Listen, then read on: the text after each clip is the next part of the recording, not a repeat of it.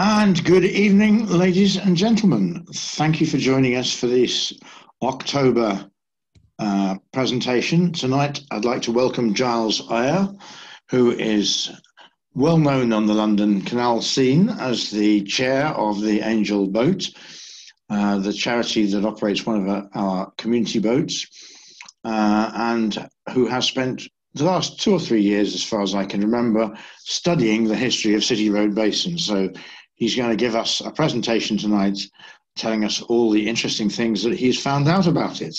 And you haven't come to listen to me, you've come to listen to him. So I'm going to say welcome, Giles, and hand over to him forthwith.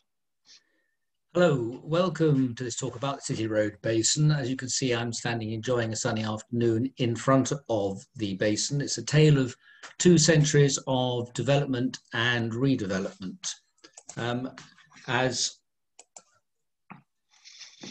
introduced, there is our wonderful basin as it was, and we can see a little bit more of how this wonderful basin now is or is becoming.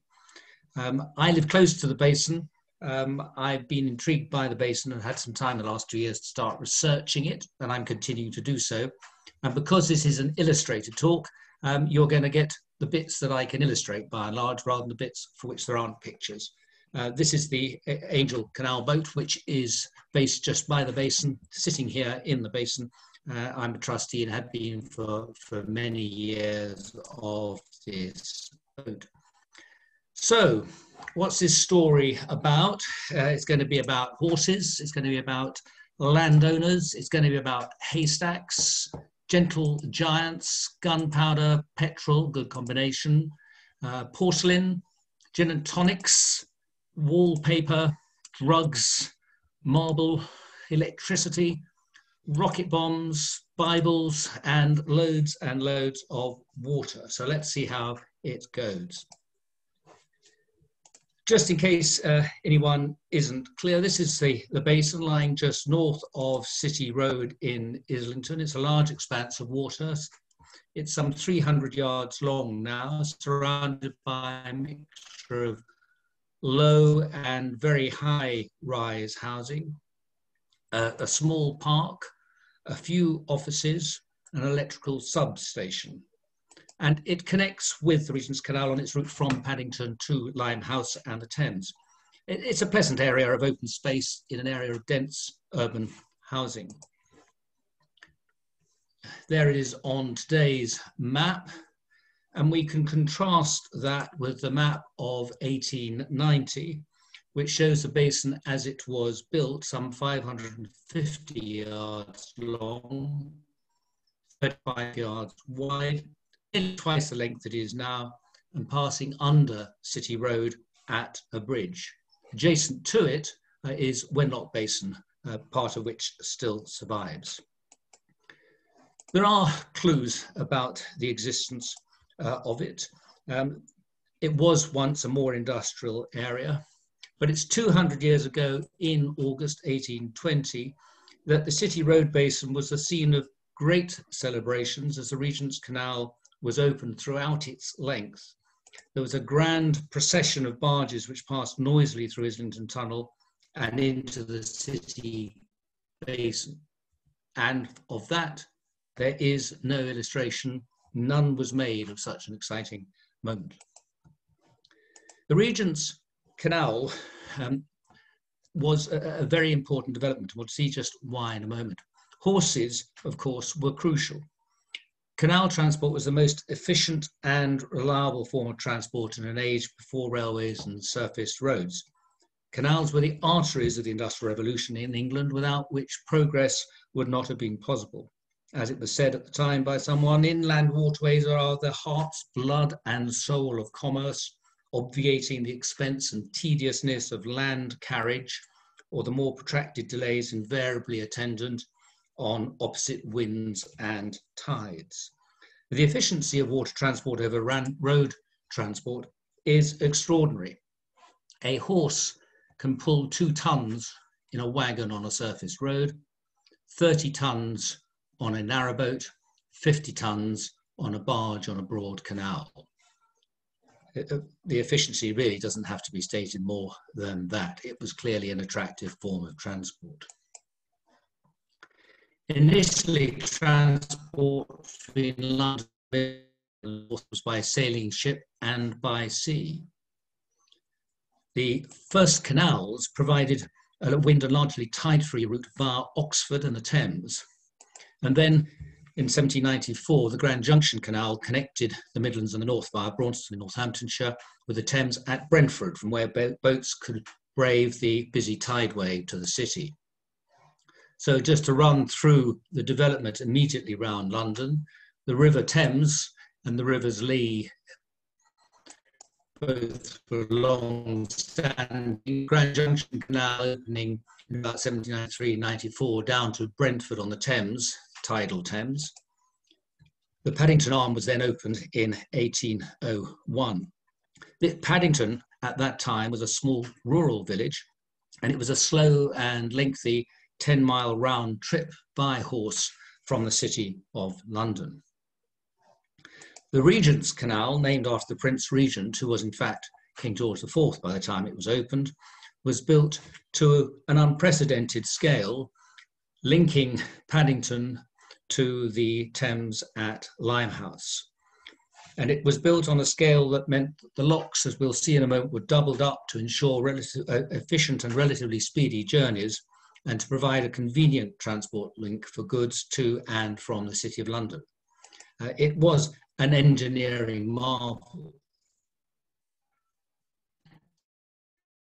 In fact, we didn't have the City Road Basin.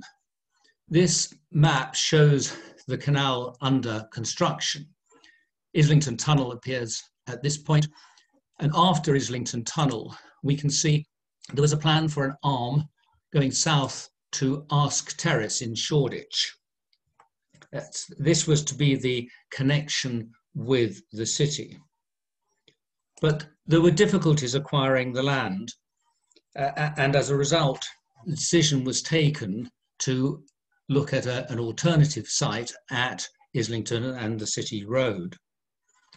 The difficulties with the landowner, a Mr. Sturt, whose name lives on in the lock nearby, were reflecting the difficulties the canal was already having with another man, a barrister, an awkward barrister called William Agar, who lived west of Islington Tunnel, and whose difficulties and litigation with the canal company resulted in a number of rather tight bends that live to this day in the Regent's Canal. And so they gave up on Ask Terrace, and an Act of Parliament was obtained for the City Road Basin. And this map from about a year after the previous one, in fact, still shows both alternatives. Ask Terrace is there as well as the City Road Basin, and the canal shown as yet not fully constructed. So a rural site was found close to the City Road Basin. City Road, sorry. The City Road had been completed in 1761, and it was the continuation of the new road which went from Paddington to Islington and on into the city. And a total of 34.5 acres of land were purchased from the Bishop of London and Dr. Samuel Parr. This map shows us a slightly unusual view showing the drop from Paddington on the left to Limehouse on the right, Islington Tunnel, and the City Road Basin illustrated in it, this being from 1820. And so here is the basin in the fields in which it was built, and with no further development in the area. Of the 34.5 acres, not all was required, in fact, for the canal. 9 acres were sold back to the architect John Nash, who was involved with the Regent's Canal Company, perhaps an early example of insider dealing, although exactly what he did with that land is not clear. But the canal was still rural location when opened. This series of maps illustrate how little development there was in the area. So even as we go into 1830 here, in this map by Denton Rhodes, the area immediately north of the canal was still open fields. And in these series of engravings, which were made just in the 1830s, showing the area just outside the City Road Basin, above City Road locks and to Islington Tunnel, one can see here that there were still fields on either side of the canals in this one, and also in this shot here with haystacks, for those who know the location, Knoll Road, and open pasture land here. This watercolour shows City Road locks. The basin is just behind us, below the locks. And although the boats wider than 7 foot could pass through these locks, the practical size for long distance boats remained 7 foot wide narrowboats, as shown here in the lock, because from Braunston in Northamptonshire north to the rest of the country, the gauge was narrowboat width. And it was only in the 1930s that the locks were widened as far as Birmingham. But the size and the duplication of these locks made this nonetheless the motorway of the canals, all 9 miles of the Regent's Canal. And so on the 1st of August, the year after Peterloo, the opening ceremony was carried out, and that included a state barge with 2 military bands on board, processing from what is now Battlebridge Basin near King's Cross through Islington Tunnel and into the city basin. As I say, no picture, unfortunately, of that. A gun salute and large crowds greeted them, and they then made their way to Limehouse and the Thames. This was a very significant event, with the canal, the artery of commerce, being brought within easy access of the City of London for the first time. As I say, the basin was 550 yards long, nearly twice the length what we can see now, and by 1824 it boasted some 7 side docks, and it was made to take vessels of various sizes. Here you can see both narrowboats and sailing barges in this picture by De Wint. And Shepherd's picture again shows us a number of different type of craft present in the basin. It was only 3 miles then from this major transport hub and transshipment centre to the commercial heart of the British Empire. The City Road Basin was connected with the industrial heart of Britain, and through London it was connected with the world. And it offered high-speed transport, as it then was, by non-stop, what were called flyboats, to the rest of the country. Birmingham was under 3 days away in a non-stop boat. This was fast, reliable travel. And the importance of this route is reflected in the tonnage of goods which were then carried on the canal in its early years. In 1821, the first full year, 195,000 tonnes. In 1829, 495,000 tonnes. And in 1834, 625,000 tonnes. These pictures by Shepherd are interesting for a particular reason. The boat, as we enlarge it, we can see as a Pickford's boat tied up in the basin. He also, as well as this engraving, did a watercolour. And in the watercolour, very similar scene, a boat, this is Snell and Bryce. Pickford's at wharf 1 and 3, Snell and Bryce at wharf number 7. An early example, perhaps, of product placement. Also in the background, we see there the entrance to the gauging dock, about which I will talk a bit further in a moment. This survey by the Regent's Canal Company, relatively recently discovered, shows the basin with its various side arms, although 2, the one which was the gauging dock, and one which is top right, which you may not be able to see depending where you put the picture, which I think you're stuck with, of me, is where the Pickford's wharf is, which we shall talk about. These slightly strange picture, this one showing the basin looking back towards Islington, so from City Road looking north. Perspective is unusual. Looks like a gunpowder plot was being put together by the men who are in the picture. but it gives some idea of the activity that there was in the basin. And here, again, from City Road, although the perspective is strange and the horse is stranger, gives another idea of the sort of buildings and wharves that were present. 14 canal carriers moved in, many from out of town bases at Paddington, some short haul, some long distance. And in 1833, the occupants were the ones we can see here. I've highlighted in yellow the long distance carriers, but on the right you can see the large variety of different businesses. Obviously carriers, the main business at this stage still, but a wide variety of different businesses that had moved in. The growth of London and the growth of Islington following the opening of the canal is phenomenal. The population of Islington grew from 1820 to the 1870s by a factor of 10, by a factor of 15 by 1900. And housing, trailing behind of course, doubled in 10 years, grew by 8-fold by the 1870s and 10-fold by 1900. Goods were brought in by barge from the London docks and from ports around the Thames estuary, and by wagon from manufacturers and dealers around the city, and transported to Birmingham, Leicester, Nottingham, Chesterfield, Manchester, Liverpool, and many other places between and in addition. And then finished consumer goods, goods for export, were brought back to the City Road Basin for onward transmission either to the city or to the docks.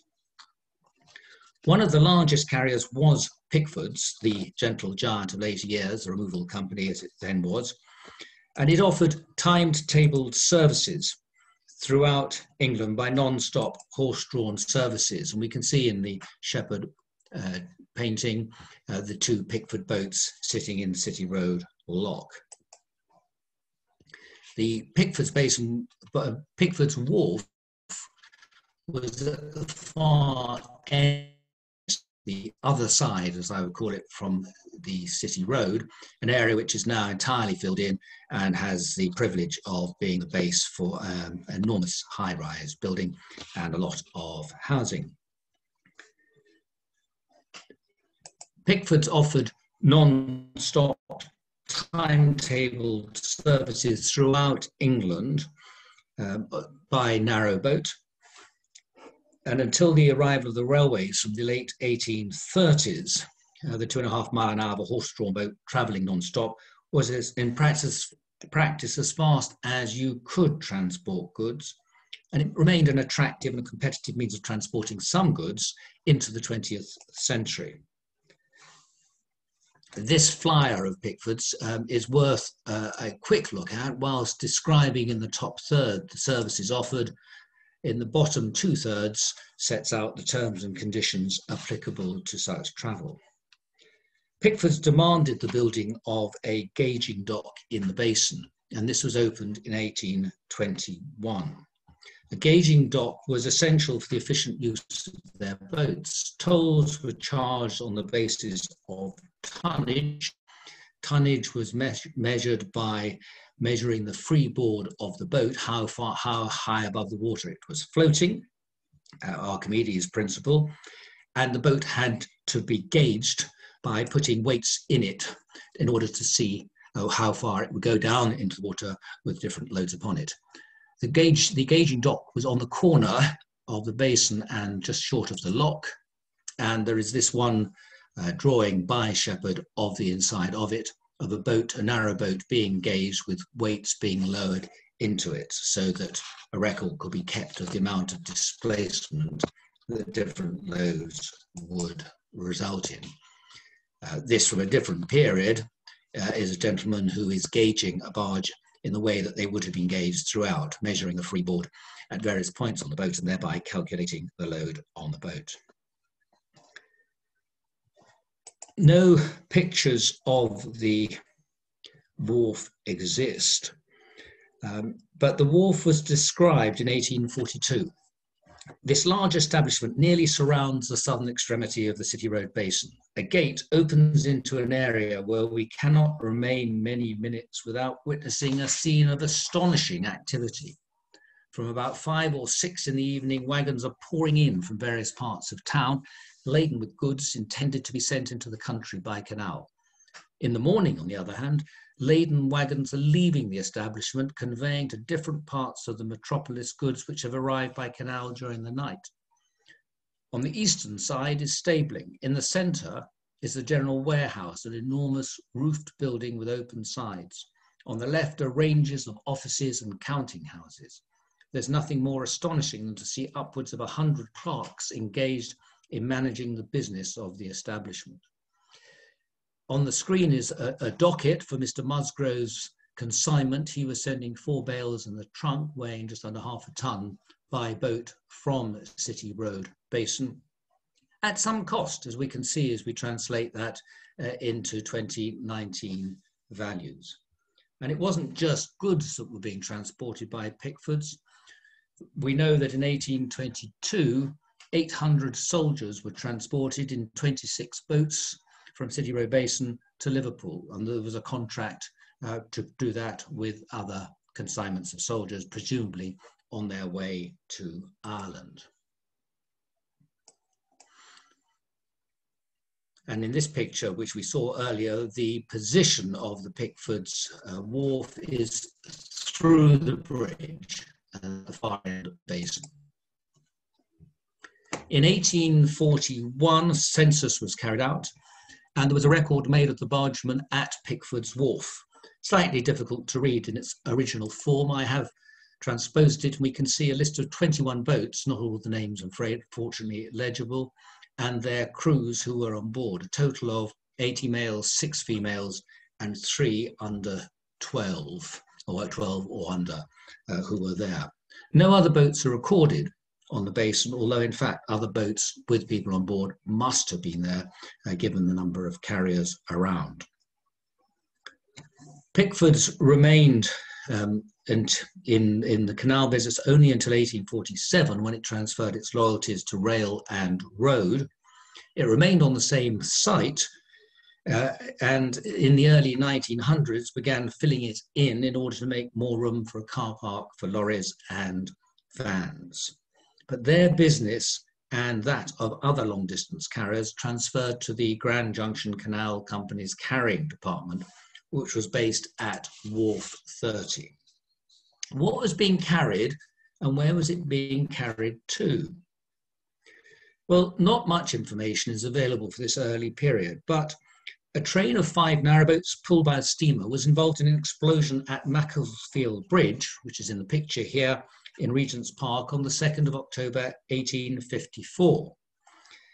They had loaded at City Road Basin overnight, and they set off at 2 in the morning.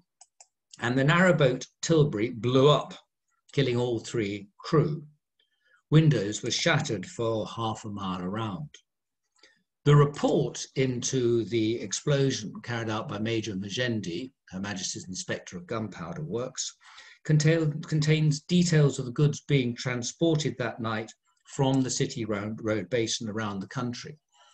And a summary of the main destinations and the main cargoes is set out on the screen. We can see the wide variety of goods being transported: tea, coffee, sugar, pickles, cheese, ginger, candles, headstones, bacon, butter, cement, wine, sardines, nuts, jams, petroleum spirit, and of course the gunpowder that caused the explosion when the fumes from the petroleum spirit were ignited by either the open lamp or the stove on the boat.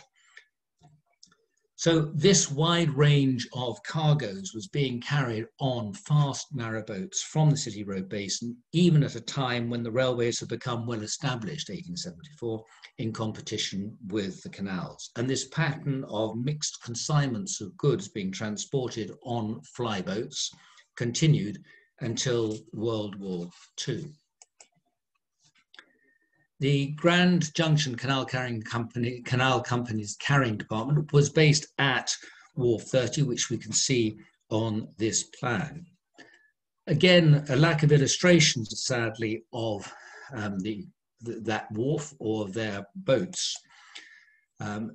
But they developed their own boatyard adjacent to the basin on the corner of Wenlock Basin, just outside the City Road Basin, and in 1859 ordered their first steam narrowboat, which was delivered in 1860. This is a suggested appearance of what it may have looked like from an article that was written about it just at that time. And we can see in this century of 1861 that that boat, Pioneer, was overnight in the basin on the date in April 1861, along with 12 other boats. And again, mainly men on board those boats, 47 men and 3 women on the 13 boats that were in the basin that night. In October 1876, the Grand Junction Canal Carrying Company went bust, largely as a result of the Macclesfield Bridge explosion and the claims that arose from it. And we have a catalogue of the sales that took place, and one of the sales took place at Wenlock Basin, and a large variety of craft and goods were sold. It's worth looking at them, I think, if nothing else, for their names. The steam tug Spanker, the steam tug Havoc, and then the hull of another steam tug, Rattler, and also a Pincher. A hire fleet could not think of a better set of names today, I do not think. But we can see the large number of vessels that there were still at that point down in Wenlock Basin, which therefore would have been serving the City Road Basin. A total of 14 horse boats, 3 steamboats, 9 working steam tugs, 5 hulls of steam tugs, a pumping and fire engine, a gunpowder boat, 3 barges, a floating wet dock, and everything down to various wrenches and spanners, all for sale.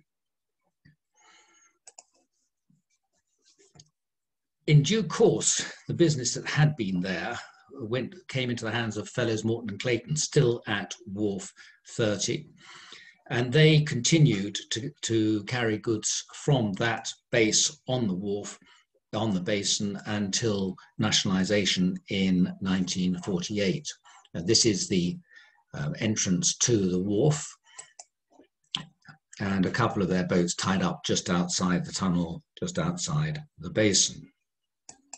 In 1911, a marketing effort was made by the Regent's Canal and Dock Company, and a fine advert appeared for Fellows Morton and Clayton with one of their steamers and reference to the wharfs at 30 Wharf Road.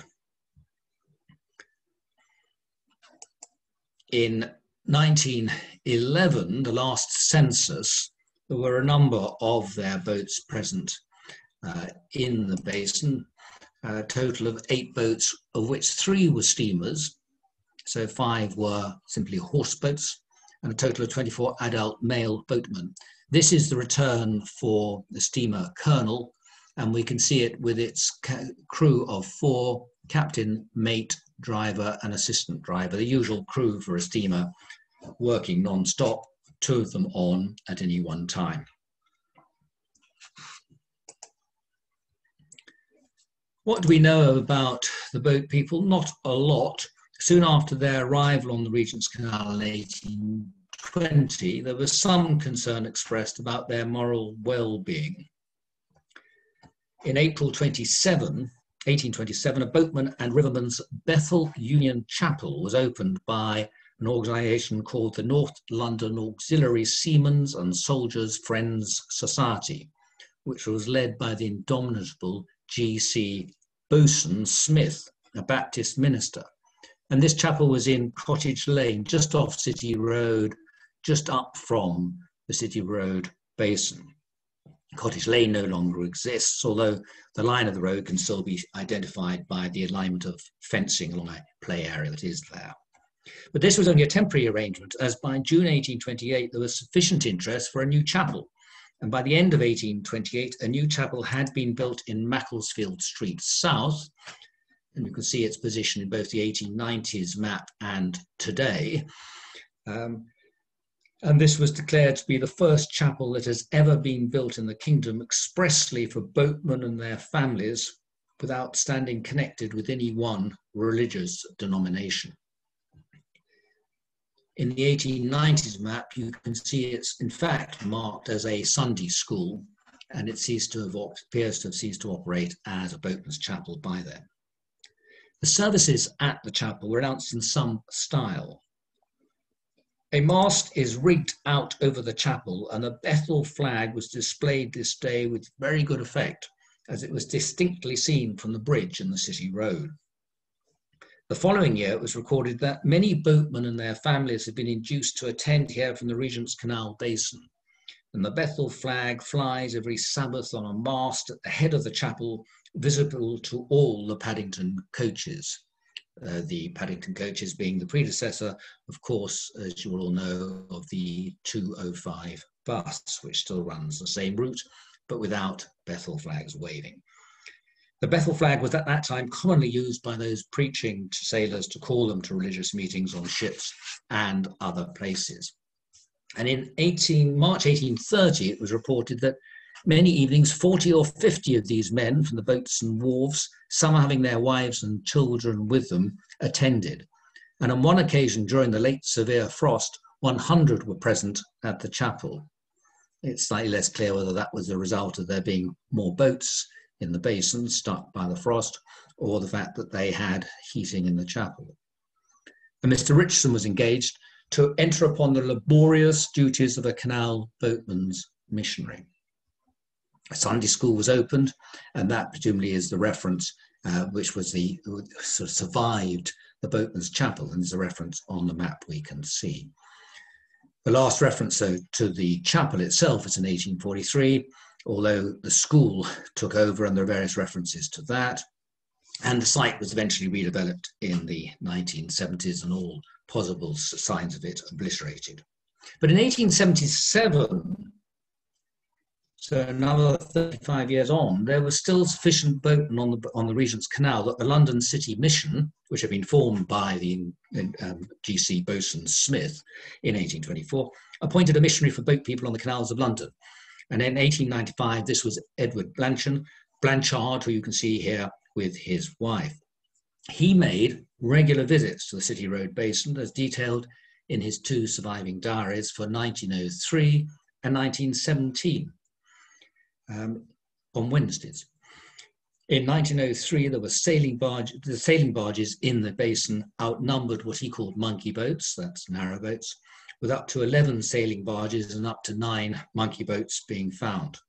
But in 1917, the situation had changed, with many fewer sailing barges found, between none and 4, and more narrowboats, up to 12.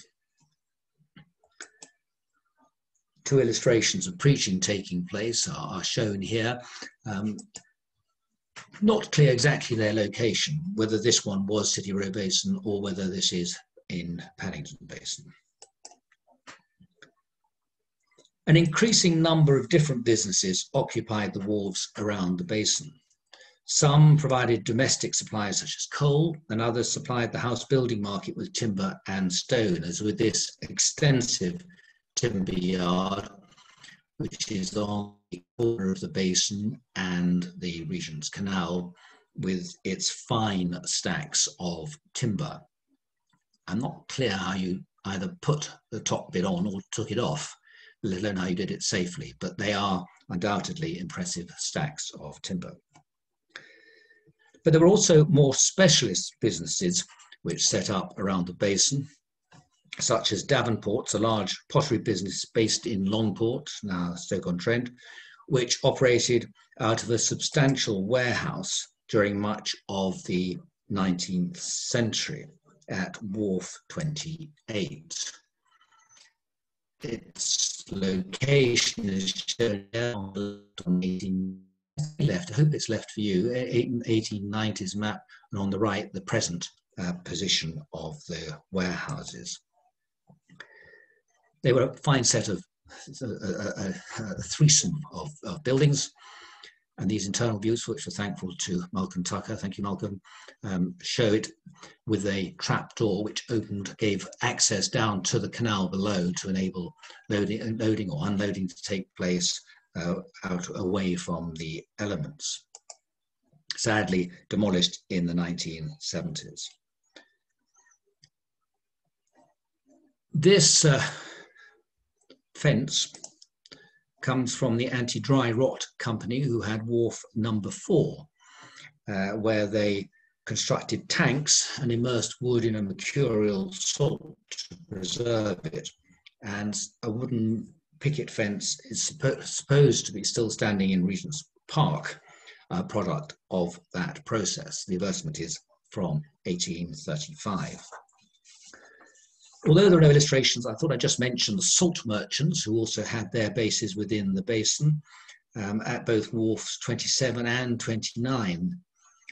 The Droitwich Salt Company was present soon after the basin opened, and its salt almost certainly being transported by narrowboat, and subsequently seems to have been replaced by Weston and Westall, the salt merchant, which brought in salt from Worcestershire and from Cheshire, and took a back cargo, which was always the problem trying to find a return load, a back cargo to North Staffordshire of flintstones. And those flintstones had come from the beaches at Gravesend and Newhaven by barge to the City Road Basin. Towards the end of that business in the 1890s, the salt was being transported by sea to the docks and then transported from the docks to their warehouses in the City Road Basin, from where they were distributed around London. An interesting change in business.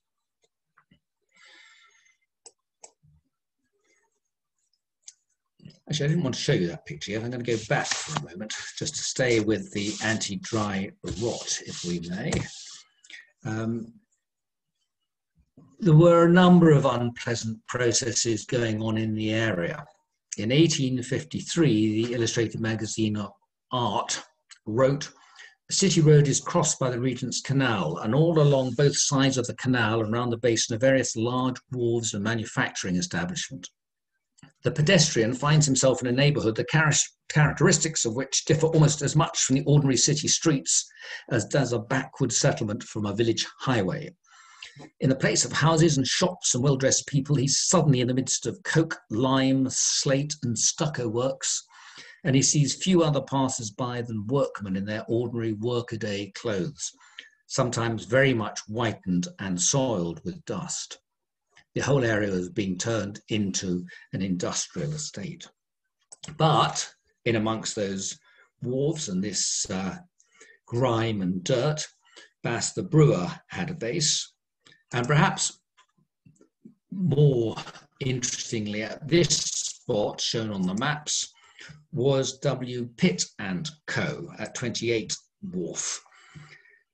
The first carbonated tonic water was developed by W. Pitt and Co. initially as a medicinal product to combat malaria in the colonies, and it was advertised with testimonials in the Lancet.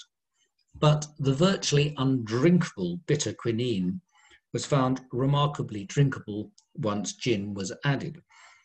And the idea was pursued very successfully by a competitor, Schweppes, in the 1870s, although Pitt did continue up until World War I at their base on City Road Base. Carlisle and Clegg were paper stainers or wallpaper makers, and they were present at Wharf 16 from the 1860s.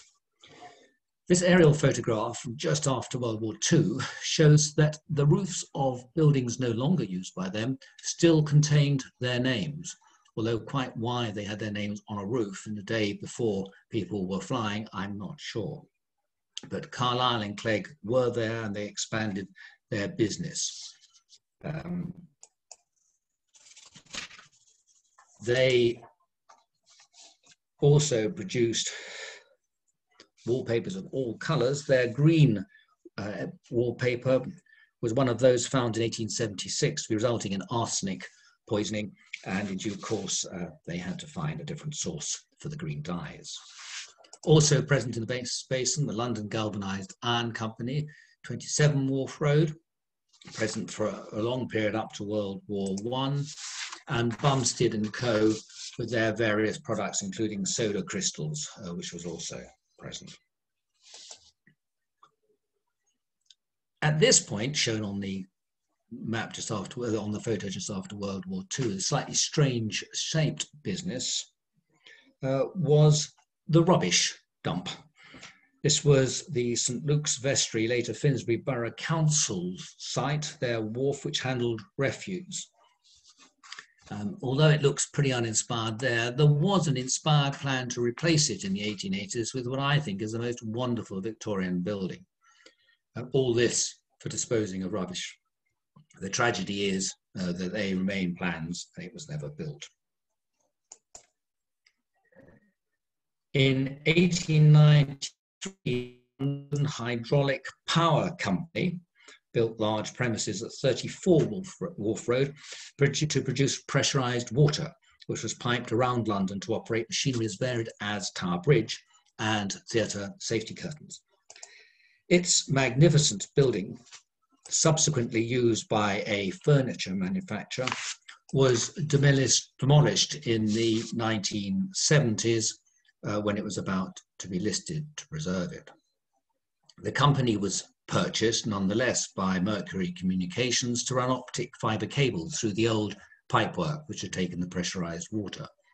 And I understand the idea failed because of the tight bends which worked for water but not for glass fibre cables.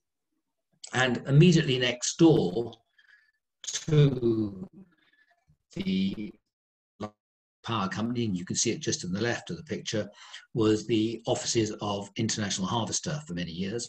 This picture is interesting because it shows the southern end of what is now the basin and has been entirely filled in. And it shows the remnants of the bridge over City Road, although at that time the other side of the bridge has been filled in, a cofferdam placed there, and it has become a car park. Less clean energy was produced at the County of London Electric Lighting Company's generating station. And this wonderful building is seen here from City Road. City Road Bridge is just off to the right of this picture. And you can see the location on that map there. And the current view there.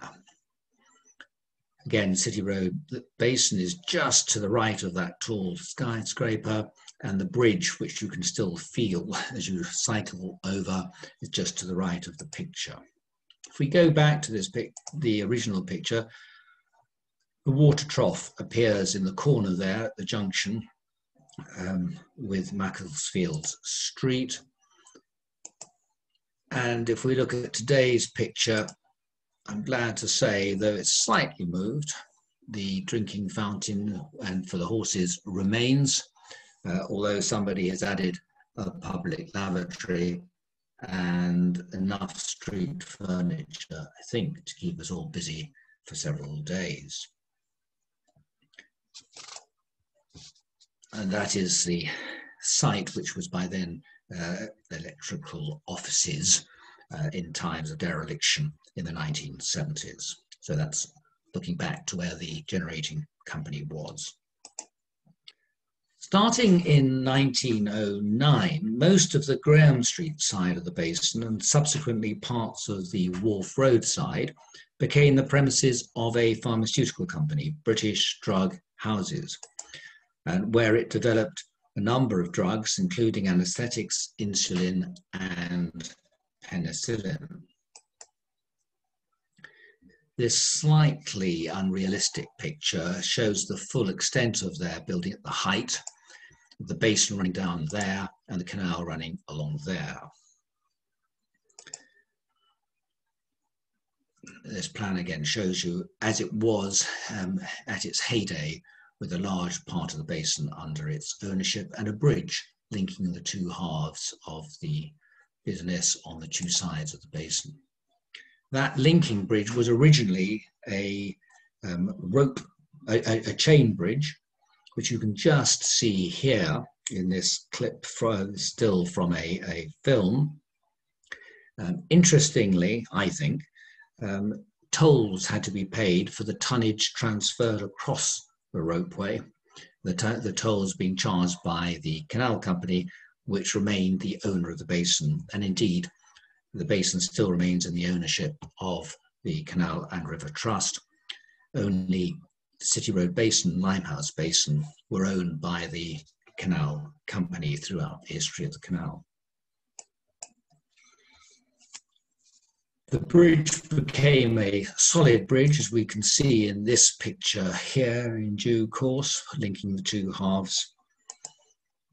But by the 1970s, BDH was then part of Glaxo's and the site was being abandoned. And by this stage, much of the basin was becoming derelict. Gijspecker was the site which is just outside the basin, beside the City Road locks. On this picture, the basin stretches off down to the right. This picture is a promotional picture which Gijspecker produced. It was founded by an Italian entrepreneur, Luigi Odorico, in Hamburg. And following a visit to England by his sales rep, Mr. Gijspecker, in 1926, they set up on what was previously a timber yard, the factory to produce terrazzo and mosaic. And we can see the position on that map just above the locks. This is the present view of the site from outside in the road, building itself, and now owned by architects Paul Thomas Edwards, who somewhat amusingly used that original picture as their moving in card. An advertisement from Gijspecker, and interestingly, a picture from within the premises, which we've just been looking at, where they are creating either terrazzo or possibly polishing up some marbles. And I think the most noteworthy item in there is the gentleman's hat in the center of the picture. This was the water side of the Gijspecker wharf, taken from just to the tunnel side of the locks, with one of the canal company's tugs and barges tied up on the wharf. As the Canal River Trust still have rights of mooring and passage across the wharf, I assume that was the case in the 1950s as well. And this again, a current view with the Angel 2 of Islington community canal boat tied up outside. One of the last businesses to make any use of water transport was the timber and wallboard business of Anderson's at Harris Wharf and subsequently City Wharf, which is now all lost beneath housing called Crystal Wharf, and was the site of the gauging dock, which we saw earlier on in the course of this talk. Imports via the Port of London were carried by barge to the warehouse, although fairly early on they found that it was more economical to do it by road because their items were not heavy, and the carriers considered it not economic to carry them. This plaque from Harris Wharf still exists at Crystal Wharf. You can see the nature of the boards they were producing, including the rather homely Asbestolux. A picture here from the towpath looking back at the Anderson's yard. The lock is to the right, the basin is down to the left. And this is possibly a photograph showing one of the last commercial crafts unloading at Anderson's, and probably one of the last craft to unload in the basin in all time, because the businesses left were not using water transport. If we take the view from City Road Locks, there's this wonderful picture from 1905, which we saw earlier when we were looking at the timber yard, and on the left, the double-decker stables that there were on the towpath. Behind it, a school which is now moved. That's Hanover School as it was before it was replaced by a new building a little further down the canal. The current view is that is now a care home. The school has moved, and the double-decker stables long gone. Swivelling slightly round, one can see from the 1960s, large parts of the British Drug House's premises, and on the very right, Anderson's and their timber yard. The Basin had a war, as they say. On the 23rd of November 1944, a V2 hit the Basin. And we can see from this drawing made up the following day, the point of impact right beside Anderson's yard, and where the worst fire occurred on the other side part of the British Drug House's building, although it wasn't the only building that was damaged. This records the fact that there was no crater because the rocket bomb hit the water, and there was a serious fire in which one person was killed, and I think something like 80-odd people were injured. So that's a bit of a V2 bomb. This was the state of things once the fire was extinguished. This is the British Drug House building. This is the other side of the canal, Anderson's, and the remainder of the British Drug House building, which doesn't look too healthy, but it didn't burn out. Anderson's was obviously fairly seriously damaged, as were some of the boats lying in front of it. And this is from looking across the locks at Hanover School, obviously fairly damaged. And the double-decker stables, one can see just at the right of the photograph, which appear to have taken quite a hit as well. Interestingly, for those who like these things, if you read the book Idle Women by Susan Wolfett, you'll find a description of being tied up just below the lock in the Basin when the bomb hit. It's an account by one of the women who worked on canal boats during the war and had just happened to be there and narrowly avoided death. There were plans to rebuild the stable block, these plans from 1949, but nothing seems to have come of that. As dereliction took over, interest in the Regent's Canal developed in some quarters. The Inland Waterways Association ran several trips along its length, as here, where the narrowboat Cairo and Warwick, crewed by George and Sonia Smith, later Sonia Rolt, took a few passengers along the length of the Regent's Canal. And they all look very comfy in the facilities that were provided for them. And this picture from 1966 gives some idea of the sort of state that the Basin had reached. Not much was happening in the Basin by 1966.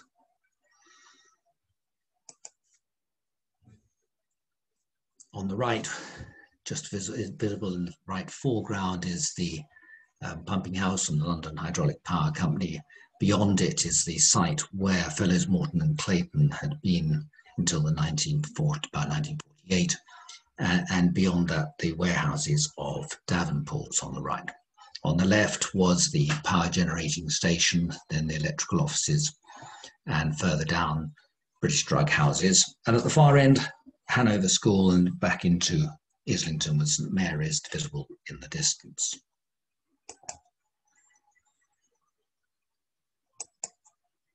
Local resident Crystal Hale set up a boat club for young people living locally in about 1970.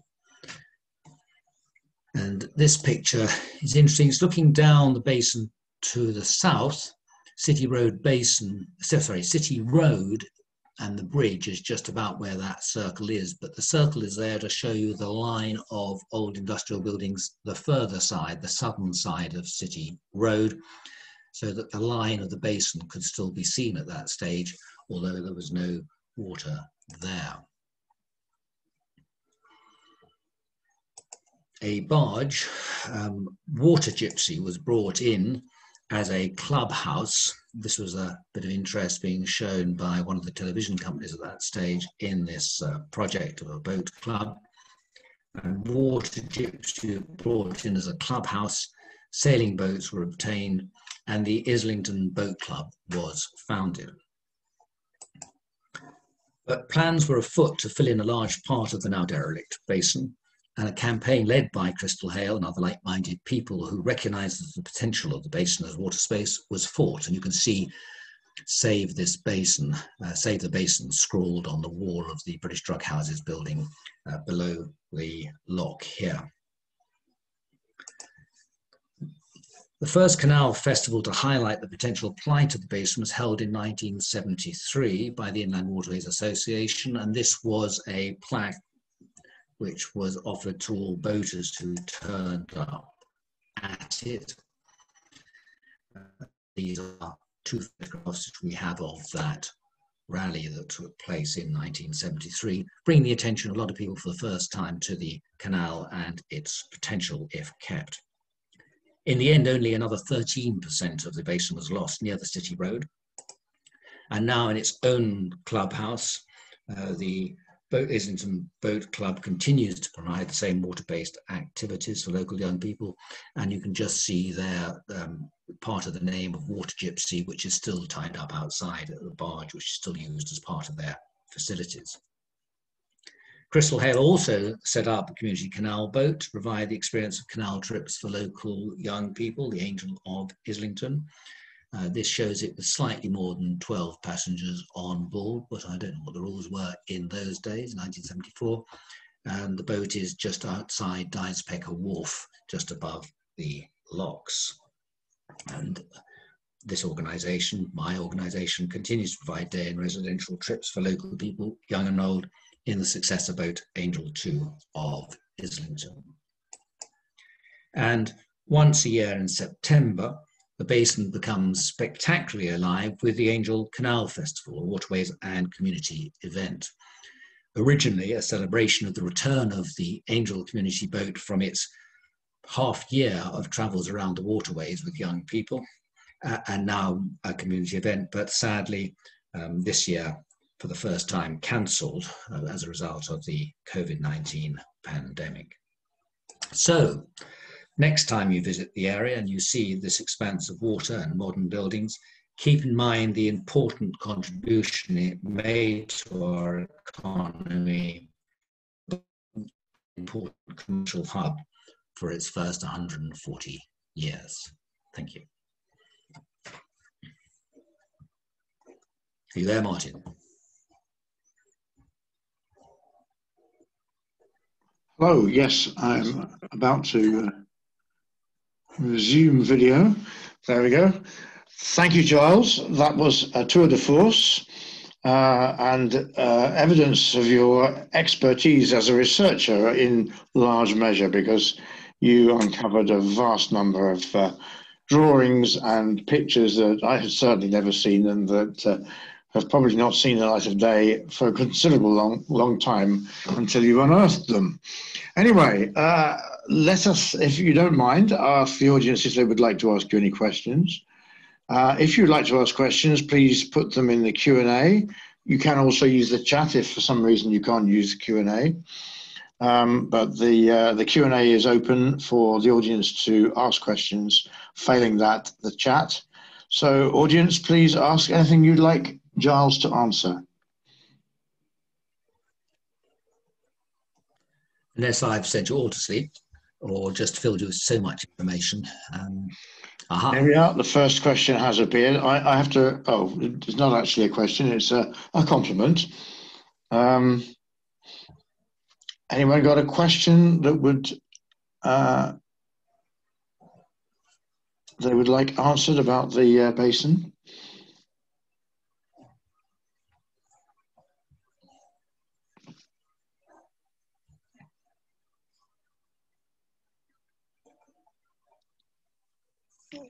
It's unusual not to have any questions, maybe because you've answered them all. Something has arisen in the chat. Here we are.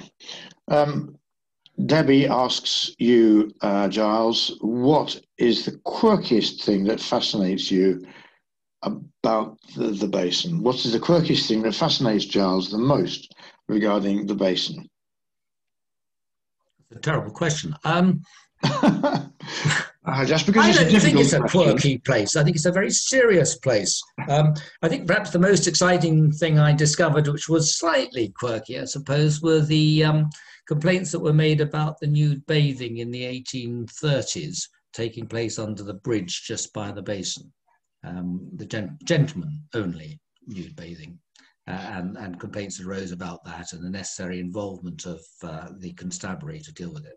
But I don't know, I think that's about the best I can do for you, I'm afraid. Sorry, Debbie. Okay, well, thank you for that, Giles. That was quite quirky, but actually, I think bathing without costumes was quite common along canals in general in the 19th century. The Victorians weren't quite as prudish as we think they might be. Well, I certainly the missionaries were upset, I gathered from the correspondence. Well, I seem to remember that in Battlebridge Basin, when I first started at the museum in the late 1990s, on Sunday afternoons, the pub that was there was sometimes used for dares. And I need to say very little more about that. So anyway, back to questions. Sue would like to ask you, has using the basin for moorings ever been considered? Yes and no is the answer. It has been, it has an unusual status because though it's owned by the Canal Authority, British Waterways, now CRT, it has been leased to Islington Council for really all the time since it's been saved. And Islington Council has leased it in order to provide the facilities for the boat club. And it was felt for a whole variety of reasons that mooring were inconsistent with the safety of the operation of the boat club. There has more recently some talk about installing residential moorings at the further end of it, although that raised difficulties again, I think, for the operation of the boat club safely. But that was being looked at for reasons of obviously financing the boat club. But essentially, no, it is being maintained as an open space, the mooring being limited to the boat club. And in fact, the Angel of Islington also, the community boat also has a right to moor there, although at the moment it's difficult to find a convenient and safe spot for it. Indeed, there's not much water in there, to tell you the truth. If you go up past, even try and get past where the boat club is based, you become seriously stemmed up. And then in the summer, of course, you get seriously weeded up. So there's a dredging operation to be done in any event. So no plans for mooring, only really during the Canal Festival is there some mooring around in the basin. Okay, we've got several more questions have popped up now. The next one is from Roger, and he asks, every time I've been past, I haven't seen it in use. What should or could be done to increase usage? Yes, I'm not aware of the boat club and its activities. I don't know exactly its rota. I think you have to go on to have a look. There are times when it is busy. There are times when it's not. It's obviously busier during school holidays, COVID permitting, than it is during term time. And there are slots in the late afternoon and evening as well. So it depends on the nature of the activity. It also depends on the nature of the funding that's available at any one time to enable different groups to come and use it at the boat club. It is not always full of boats, and that's for sure. It's not always full of dinghies, sailing boats or canoes. Maybe that's one of its features, that it is an expanse of water that is not line to line with residential boats. Okay, thank you, Giles. Henry asks, what formal protection exists for the basin now? Formally, none, I think is the answer. I don't think it's got any formal protection. I mean, planning battles have been fought, and they've all pretty much been fought now over it. But I don't believe it has any formal protection. You know, its status, it's part of its CRT land or CRT water. It's leased to the council, and that's the council has so far had a commitment to preserving it pretty much as it is.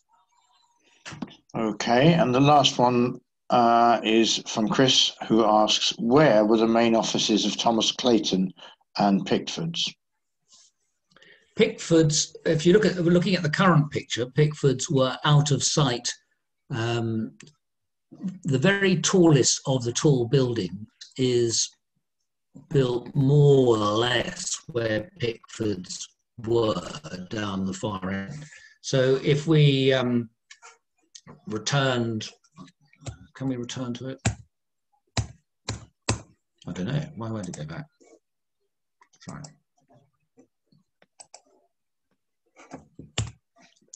Oh, it's going to go shooting on to the next one. It's through the bridge, is Pickford's.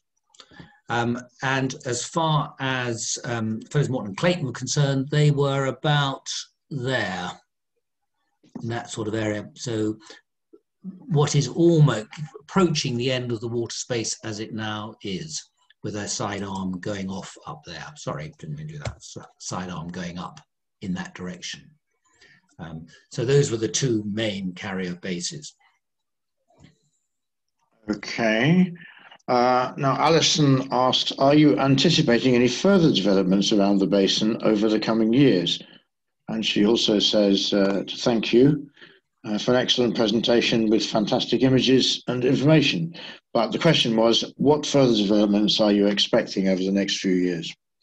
It is pretty much developed out, except there has been question about the boat club itself developing or redeveloping, which I think when last I heard was back to something less extreme than that. There have been plans which have been raised which involved exchanging bits of the gardens that we can see here, this area, which was part of the drug house factory, for sort of housing and things, but that doesn't seem to be going anywhere.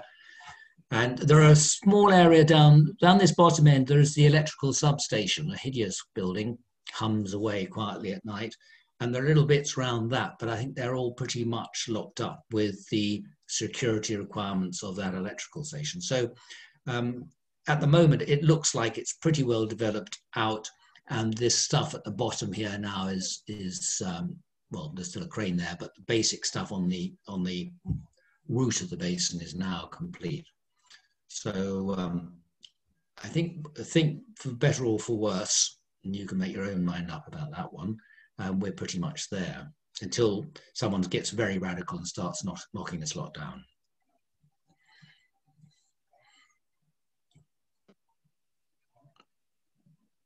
Okay, well, there's one more comment, a comment, excellent talk, superbly researched and illustrated from Chris.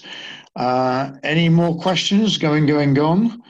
If anyone would like to ask a last question, there's probably enough time for one more. If you actually have any further queries or any contributions, do email me, and I'm sure you can. If no other way, you can do so through Martin, but you'll Yes, find me around. Indeed. Well, okay. Well, in that case, Giles, thank you very much indeed for a superb presentation. We've had a number of comments from the audience praising your research and delivery, and I certainly endorse those. It was quite a tour de force, as I said earlier, and you've obviously done a great deal of painstaking research and found an awful lot of material that hadn't previously been unearthed by any of the historians of the Regent's Canal.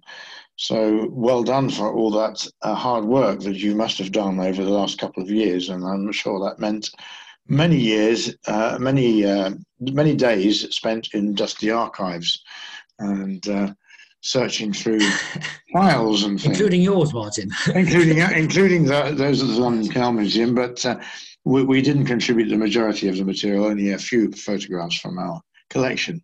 So thank you very much, Giles. It's sometimes possible for people to wave their hands in Zoom. I'm not sure if we've enabled that. Ah, yes, we have. So if the audience would like to wave instead of clap, they're very welcome to do that. But Giles, thank you very much indeed for a most informative and excellent talk. Well, thank you for giving me this opportunity. Thank you. Audience, thank you very much for your attendance. The next talk will be on the 5th of November, Gunpowder Fireworks Day. It will be George Rogers on the Erewash Canal. And he is a change of speaker, but not a change of topic.